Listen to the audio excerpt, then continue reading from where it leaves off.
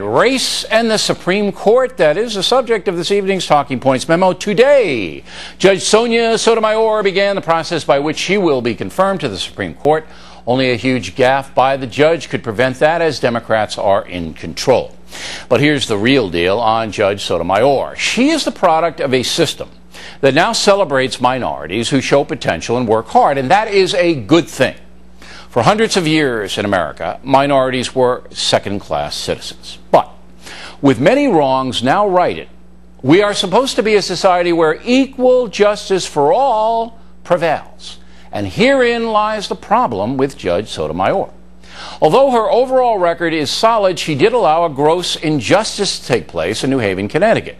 As you may know, 19 white firefighters and 1 Hispanic were denied promotions because no African Americans performed well enough on the civil service test to be promoted. The test was pretty much standard issue, designed to show communication skills that any high-ranking firefighting officer should have. The Supreme Court ruled 5-4 that the New Haven firefighters were unjustly treated by the city. But in dissent, the ultra-liberal Justice Ruth Bader Ginsburg exposed the danger America is facing. Judge Ginsburg said New Haven was correct in denying the firefighters what they rightfully earned because they have, quote, no vested right to a promotion, unquote. She also said the written portion of the test was unfair to blacks because it contained a writing section. According to Ginsburg, writing and firefighting should not be tied together. That, of course, is insulting both to firefighters and black Americans. Now, Ginsburg's opinion is unjust and unfair, but she could not care less. Historically, Ruth Bader Ginsburg has ignored the Constitution, preferring to impose her far-left political opinions on the entire nation. Remember, Ginsburg is a former counsel for the ACLU, a far-left zealot who believes America is essentially an unjust country, and she's going to do something about it.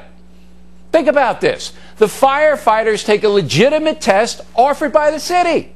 And because the test doesn't come out the way Ginsburg and other liberal judges, including Ms. Sotomayor, want it to, they throw it out. That's fair? That's not discriminatory toward those who pass the test? Come on! By siding with the social engineering crew, Judge Sotomayor has created doubt about her ability to be fair. We can't be making laws and legal rulings by a color code. That's not equal justice for all. The issue is very clear. Out of 6 cases, Judge Sotomayor's rulings have been overturned 4 times by the Supreme Court. That's not a good record. I believe she's an honest woman. And maybe she's just made a few mistakes. Maybe. But if she turns out to be another Ruth Bader Ginsburg, the United States of America will take a huge turn for the worse. We need judges who will treat all Americans the same way. Period.